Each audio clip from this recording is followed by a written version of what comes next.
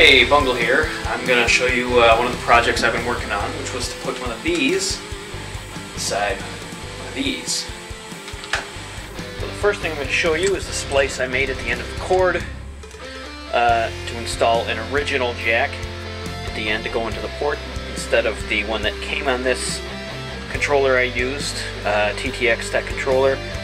The jacks on this, they work fine, but they just don't come in and out easy enough. This is the black controller's jack, comes in and out easy. That's an original controller. This is the jack for the one I made. Goes in and out easily as well.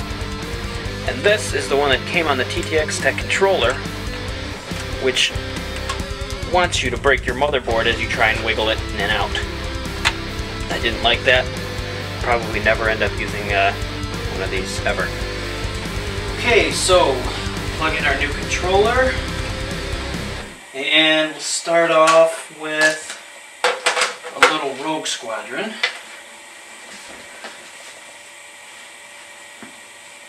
And I'll try and fast forward through all the opening screens because even just to get into the gameplay in this game, it can be an ordeal.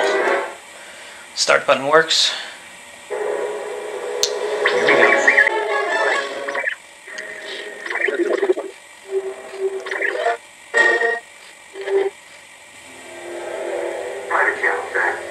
Okay, here we go. We'll start off with the shoulder buttons. The left changes the view. It's working.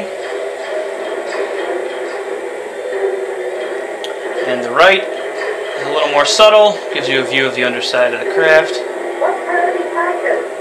The joystick, push up, you go down, of course you're flying, push down, you go up. The right and the left work.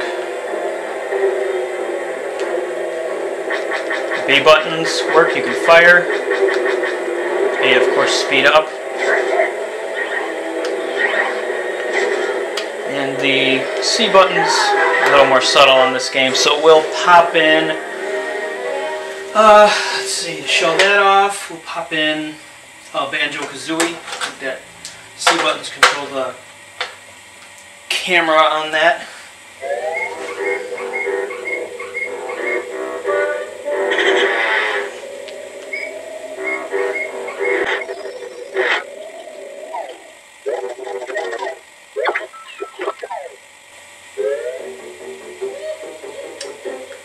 Okay, let's see. C buttons. I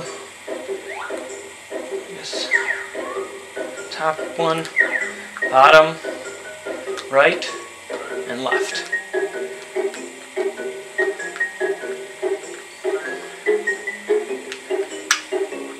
Okay.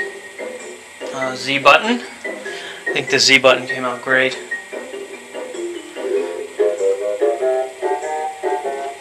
And I have to show off the rumble function. For that, put in some diddy-kong racing.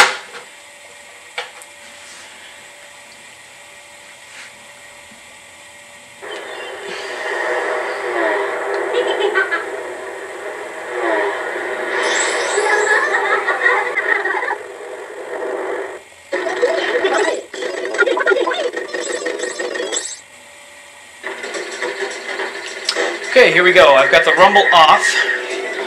Got a rumble switch right here. This is the off position. And I'm going to head over to some sand.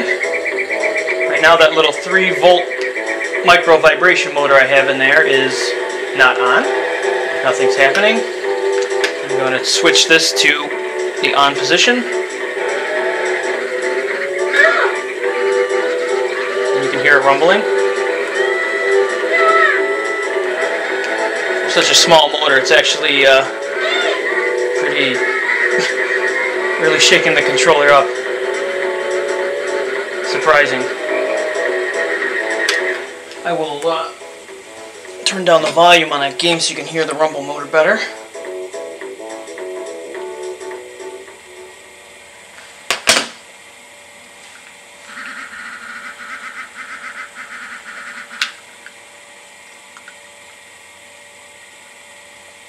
And that's about it.